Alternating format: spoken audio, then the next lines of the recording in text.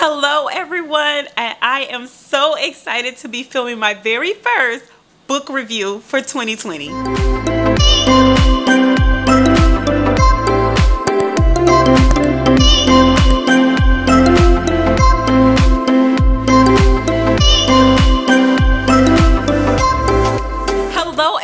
And welcome to another book video with Bookish with Mariah. I'm so happy to have you all back at my BookTube channel. So I'm just really excited. I don't know. You all know that I'm always excited to talk to you all about books every time I get the opportunity. And so right now I have some exciting news. If you're not following me on Instagram, please do at Bookish with Mariah, which I will link it below this video so you can follow me on Instagram, because I have a few exciting announcements. So I'm already gushing over my brand new camera and microphone because I'm hoping to continue to improve my video content for you all, so that way you can have a great experience every time you're on my channel. So go check it out because the camera is adorable. Shout out to my lovely husband that worked so hard to find the camera and pick one out, especially for me, because he knows how much I'm so invested in my videos. So anyway, that's announcement number one.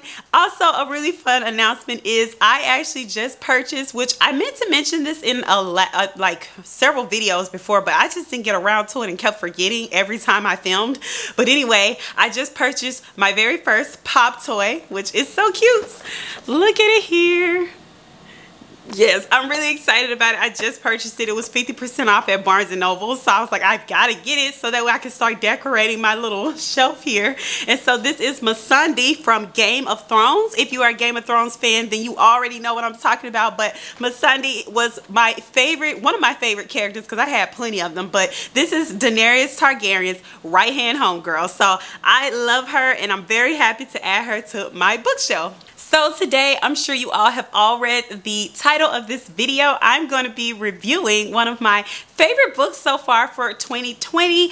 This was one of my recent videos, or not videos, sorry, one of my recent books that I did mention in a previous or several previous videos. This book comes from my July TBR, and also it comes from my Reading Rush wrap-up. I participated in the Reading Rush from July 20th through July 26th, and it was one of the books that I read for the Reading Rush.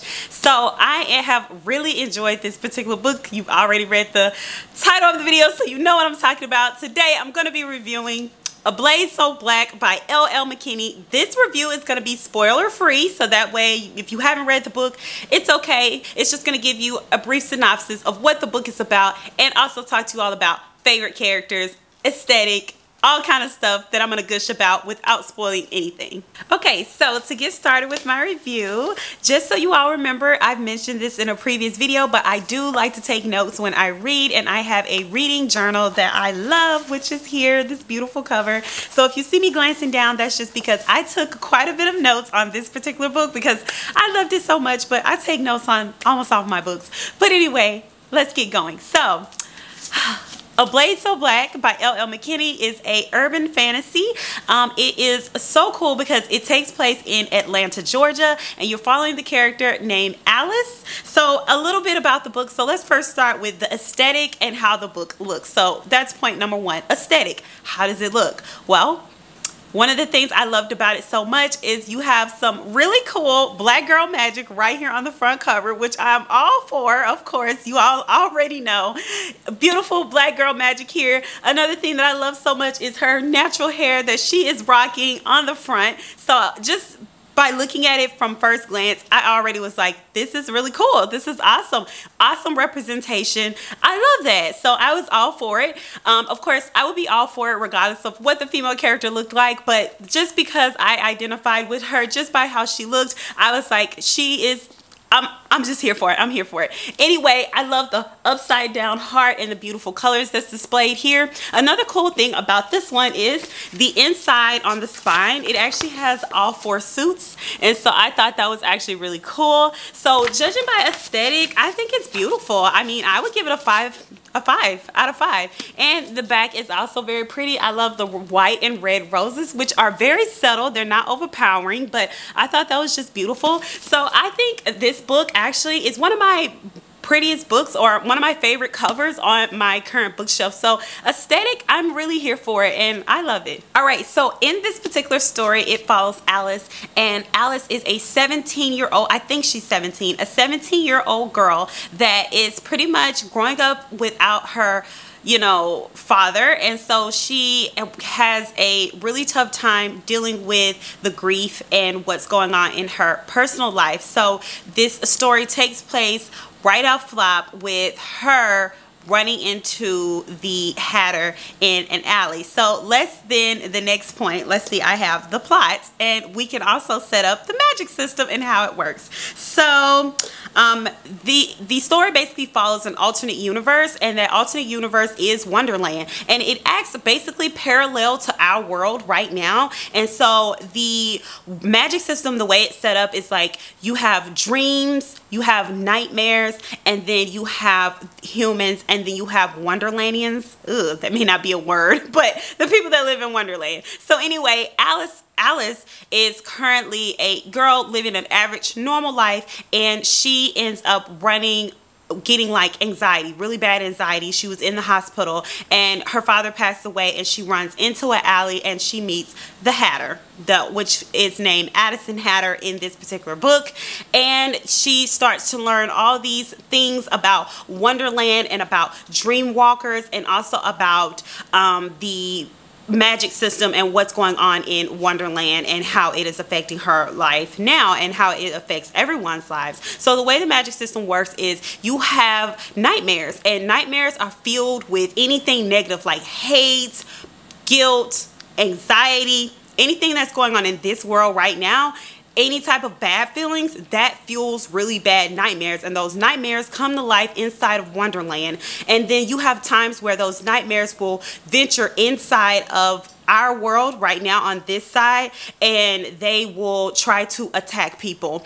Those nightmares, they grow into like really nasty, awful creatures, like monstrous type creatures, scary creatures, and they are stronger when they come to our world. So when they're in Wonderland, they're powerful, but when they come to our world, they're even more powerful because they're fueled by the anxiety, the hate. Like humans fuel nightmares. So if a nightmare is actually in our world and operating in our world, it would be so much more powerful because it's so directly close to the feelings and emotions that our world brings. So so you have people like Alice who are dream walkers. She didn't know she was a dream walker until she was recruited by Hatter, who noticed that Alice could see the nightmares. Can't everybody see nightmares? And not every human is going to be a dream walker. But since Alice was able to see the nightmare, because she got attacked by a nightmare in an alley and she saw the nightmare, she was scared to death. But she also saw Addison Hatter, who is the Mad Hatter in this particular story, and he noticed that she could see what was going on. And so since he noticed that he knew that she could be recruited to be a dream walker. So this story has been described as like a Buffy the Vampire Slayer meets Alice in Wonderland. I absolutely think it does live up to that hype. I am a Buffy the Vampire Slayer fan, and so I do think it does live up to that hype. So let's talk about the characters. So we know the world and the magic system and the way that it works. Another thing I want to mention about the world and the magic system, you have these places, these portals called veils, and they're basically scattered all parts of the world. And you have people like the gatekeepers, like Addison. He's a gatekeeper. He helps protect those portals so that way the nightmares can't get out of Wonderland, and if they do wander into Wonderland, you have the gatekeeper, and also Alice, who is a dream walker, who helps defeat those nightmares before they go and like parade the streets and take over the world and do whatever evil that they want to do inside of the actual world, our world. Okay, that's my last tidbit about the magic system, and that's super important. So as far as characters, I loved the characters in this story, and I actually feel like everybody had their own storyline. One of the things I appreciated so much about the characters in this story, you didn't have an unnecessary character, or you didn't have any character in there that didn't play like a major role in what was happening. I read some books where I'm like, okay, I probably could have done without that character, or this character is just feeling a little unnecessary or not helping the story. This particular book, every character had something going on, and so it really fed to what was happening with Alice, which was the major part of the story. So in this story, you have Alice, obviously the main character. Then you have Chess and Courtney, who are her best friends, and she goes to high school with them. And you have her mother, who plays a major role in her life. Then you have her Wonderland friends, which is Addison. You have, Addison, which is the Hatter. You have Maddie, which in my opinion, I would compare her a lot to the sleeping dormouse that's inside of Alice in Wonderland. And then you have the Dim, and then you have another character, which I can't think of his name right now, but it's Dim and Dom or something like that. But they are the twins that you see in Alice in Wonderland. They kind of operate like that.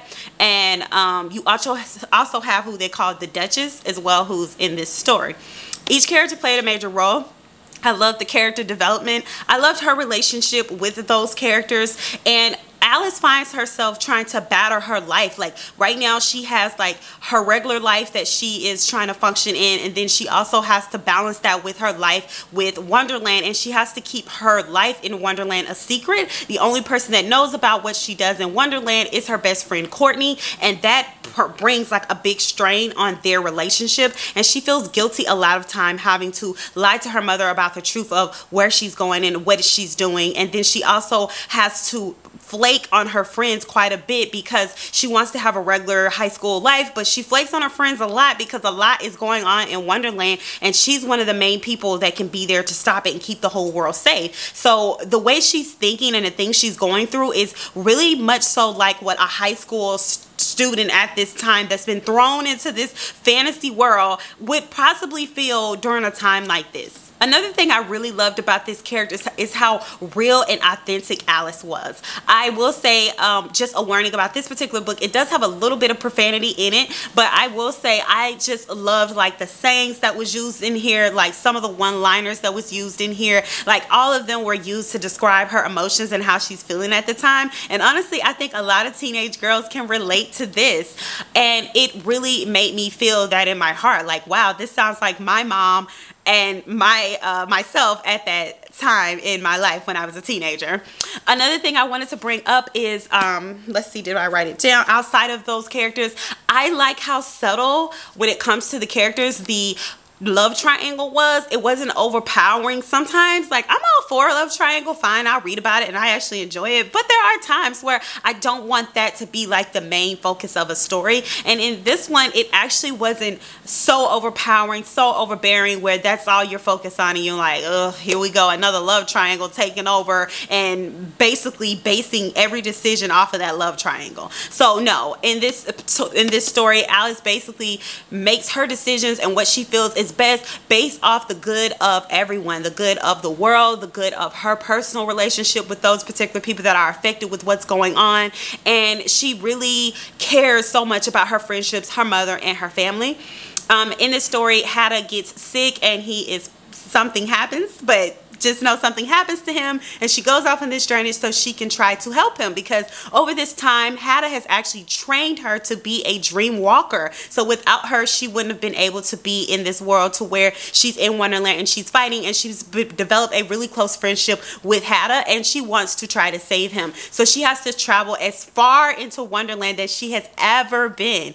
Hatta has some limitations to his traveling abilities based off some things I can't say, but she has to travel far into Wonderland to try to find some type of help for him, and that takes her on this long and drawn out journey into so much more. All right, so another point I wanted to bring up about this book was representation. So for me, representation is really, really important. I'm also always trying to diversify my reading, and I'm always looking at ways to just connect with other characters in other ways, or just find different representation in the books that I read, because if I recommend something to people from different walks of life, I like to look at all of the different type of representation at a glance in here. So in this story, you do, of course, we got Black Girl Magic here right on the cover, and then also there is a slight female to female relationship that I'm hoping in the next book will be fostered a little bit more, and we can learn more about that relationship. So maybe a slight LGBTQIA representation in here as well. Another thing is the political situations that's dealt with in this particular story. Oh my gosh, that was one of the highlights and one of my favorite parts about it. So we all know what's going on in the media right now with so many senseless killings, whether it's police brutality, whether it's black on black crime. It's just so much that's going on in the black community, and this book dealt heavy with a recent murder that happens in the neighborhood, and it shows how much anxiety and fear that her mother had about her being able to go out and just walk to school every day or being out with her friends. Like, her mother worried so much because of a recent killing that happened in the neighborhood, and what fueled all of her mother's anxiety and anger. And also right now, the neighborhood where Alice lives is very angry with how the case is being handled pertaining to the death of a young black girl. And so that is creating really big monstrous nightmares in Wonderland, actually, and it's all fueled by the anxiety, the hate, the anger that's going on pertaining to a recent death of a young black girl. And I was just like, wow, that is totally happening right now in the media where we live now in 2020. It's just, it hit home so much, that fear and that anxiety her mother had about just her loved one leaving out that door, and it really could be the last time, and who knows what could happen based off the color of her skin. So that representation is inside of this book. And another thing that is in here that I felt was so special and so sweet and done so beautifully is Alice has friends that are of Caucasian descent, and her friends were so protective over her. Like, they cared so much about her feelings and what she was going through, and supported her in ways when it came to race and what she was facing in her neighborhood in a way that I felt was so sweet and special. Now, there was some issues when it comes to like her Wonderland life that her friends end up having, but that's normal because of the fantasy life. And you remember I said how Alice flaked on them a couple times, but outside of that, in pertaining to race, I really loved how careful the author was in approaching that, and also just how special her relationship to her friends were, and how they were from a different walk of life and a different race, but they were right there to support Alice, and right there like talking about to her like how they feel and how she feels, and just making sure she was okay. So I felt like that was beautifully done. I loved it. It wasn't too overpowering. It wasn't too much, but it was beautifully done, and I enjoyed that. So in pertaining to ratings for this one, I would absolutely rate this book probably like somewhere around a 4-star to a 4.5.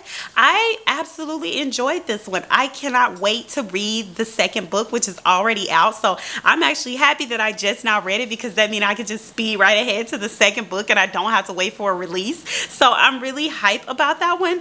This was it was like a pleasant surprise. I knew that I heard great things about the author, but oh my gosh, it was actually good. This is a badass Alice. Like, that's the best way I could describe it. Like, she is one of those girls that's not gonna take any crap from anybody. She's gonna stand up for herself. She's gonna fight. She is strong. She's very passionate about her beliefs and her friends and her family. She has a sweet, kind heart and really wants to do the right thing by her family, and she just doesn't want to hurt anybody. And her mother relationship that she has, she's a little bit resentful from her mom, because when her father passed away, Alice really felt like she had to literally step up to the 10th power, because she had to bear the burden of course, losing her father. But she didn't get a lot of time to grieve either, because her mom completely fell apart after her dad passed, and she had to basically cook, clean, meet with like relatives, take a bunch of phone calls, make sure the bills was paid, still go to school and balance things. And she kept a part-time job. She had a lot to take up and do, and her mom, she had to like basically make sure her mom was okay. So she loves her mom to death. She's so protective of her mother, but she does know that her mom is still struggling so much with the passing of her husband. And that's so understandable, because anytime you're dealing with grief, it comes in waves, and it is so hard. And so that relationship, I just I was so intrigued with it all and the way that she went about everything she had going on with Wonderland versus her home life. So I would absolutely recommend this to you all. It's been one of my favorite reads so far of 2020, and I am definitely going to keep reading more of L.L. McKinney. So that wraps up my first book review, my first mini review, spoiler free. I hope I did a good job. I hope I gave this book justice when it comes to explaining the characters, explaining the magic system. I really hope I did. I don't know. This was my first time doing this out loud instead of when I'm like explaining all this stuff to my husband and he's like rolling his eyes like, okay, but you know, but I just absolutely love it. And it's one of the reasons why I joined the BookTube community, because I literally have no one hardly to talk about books with in my regular life. I just don't. And I'm really hoping, I'm pushing forward, because hopefully one day when I get maybe at 500 subscribers, I might do a Q&A, or at 1,000 subscribers, I might do a Q&A. I don't know. But I'm still weighing all that out. I'm so freshly new to BookTube, but I'm so excited to be here, and I hope you all enjoyed this review of A Blade So Black by L.L. McKinney. Follow me on Instagram at Bookish with Mariah, because I want to keep gushing about this one because I enjoyed it. It was my first urban fantasy and it was stellar. The fact that it was based in Atlanta, Georgia, where I currently live. I live in Atlanta. I'm like, every time she said like Georgia State University or Midtown, I'm like, I know where you are, kind of. Anyway, it was good. So please subscribe to my channel if you like my content. I would love to have you join my bookish world, and I will see you all in the next video. Bye.